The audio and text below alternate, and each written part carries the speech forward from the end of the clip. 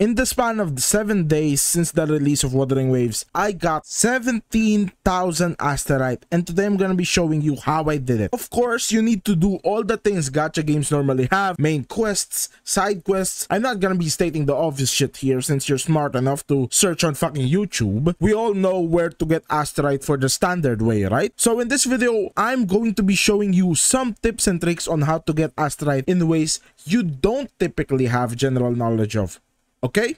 Okay. Number 1 on our list is the synthesizer levels. Every time you synthesize, you get a certain amount of proficiency, and if you reach enough proficiency, you get some Asterite. There's 5 levels to this, and it's not just Asterite you're getting. You're also getting some items right here. You're getting some level up materials. That is one of the things that people often forget about. Let's just go to the other one. The next one is gonna be chef levels. Very similar to synergy levels. You get a proficiency every time you cook, and every level of the proficiency, you get some Asterite as well. Other than that, you're also getting some recipes. So if you guys are massive collectors, like in Genshin or Honkai Star Rail, you wanted to collect every single recipe in the game, this is one of those things that you need to do. Every single level up gives you 50 Asterite, so this is gonna be very important. Of course, it also has level up materials right here, so that's gonna be very helpful for you as well. The third one that people often forget about is the skill training and basic training. Right here, every time you get a new character or something, you get a brand new challenge right here that you need to do to get 10 more Asterite for each character that you have. It's basically just like trials, but it has rewards. It also has some level up materials, some ascension materials for the character itself that you're trying to level up, that you're trying out in the trial mode. It's also a good way to learn how to play the character properly. It shows you combos, it shows you every single thing about the character. Of course, there's still some hidden things here that you need to learn, but this is a very good way to learn your brand new characters. Basic training as well. This might just be 1 or 2, but they're probably gonna be adding a few more once they add a few more mechanics in the future. Dodge and outro skills, you get 20 Asterite for each challenge right here. That's gonna be very helpful if you're just 1 or 2 short from a single pull. That's gonna be very good. Of course, it also has some level up materials right here for your characters. That's gonna be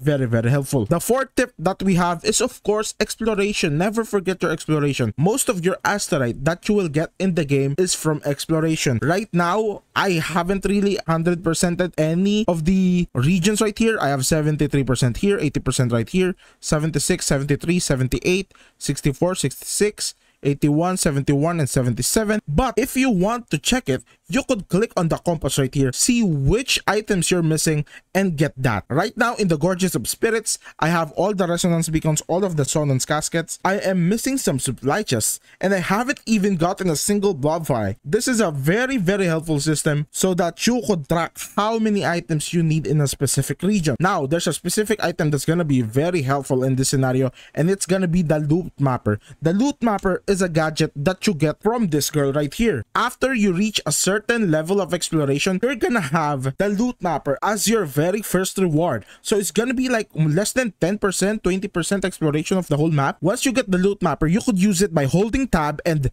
it's right there. Loot mapper. You're gonna press T. You're gonna have 3 charges. Every single charge, you plant it on the ground, and you see every chest that it's in that vicinity. Right now, I don't have a chest, but let's try to find one. Right there, I found a chest literally in the wild that I haven't really completed yet. That's a very, very helpful thing to get. Keep in mind though that the loot mapper doesn't really track puzzles, doesn't really track the running challenges, the shooting challenges. It only tracks chests. Okay, let's get the chest right there. However, it also tracks the things like that. Like what is this called? Tidal heritages. It tracks tidal heritages. So that's gonna be a very helpful thing for you when getting some Asterite. Now the final tip is gonna be the most annoying thing you're ever gonna be experiencing. And if you are 100%er, then this is gonna be a help to finish. But these, what you see here, are bobflies. Every single bobfly in the game gives you 10 Asterite. However, they run very fast, and if they escape, they're not gonna be respawning that quickly. It's gonna be taking like a day or something. I've experienced bobflies escaping and not showing up until the next day. So be very careful when approaching them, because when they see your presence or when they detect your presence, they literally run around very quickly. You can't shoot them that fast.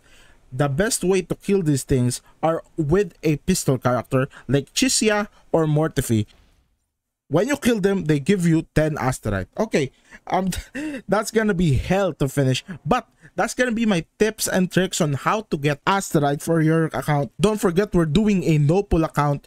That's why we have this much Asterite and this much pulls. So if you want to follow the journey, don't forget to like and subscribe. I'm gonna see you guys in the next video. Peace out.